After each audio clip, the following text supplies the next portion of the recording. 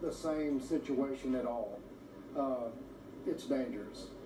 And this experience that we've gone through, and of course the other house on the ranch has been broken into many times, and then we have another place on the Pecos River, and that's been broken into many times.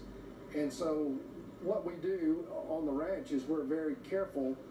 Like, I throw the door open to the barn, and I look very carefully in the barn before I go in, and I conduct the rest of my life on those ranches that way. So it's kind of a new ball game now. Yeah. What are the politicians not understanding? Because let me play something for you really quickly, and you get your reaction. Let's watch.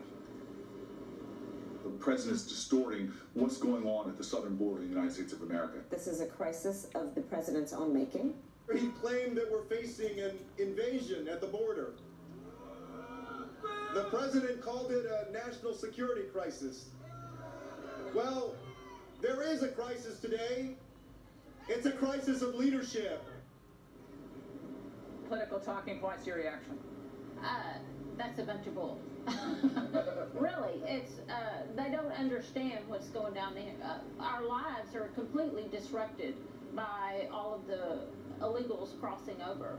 We can't even go to our ranch on the Pecos River because the Border Patrol has warned us to stay away because there's so much drug traffic going across the ranch that they're afraid for our safety to even go on our property. And people, and both of you, thank you for being here tonight. American citizens, their lives affected, and I think we show the humanitarian aspect of this, but we have to remember, everyone is paying for this. Taxpayer dollars are going to cover all of these costs, and individual property owners, ranchers, their lives, their family's livelihood also put on the line. And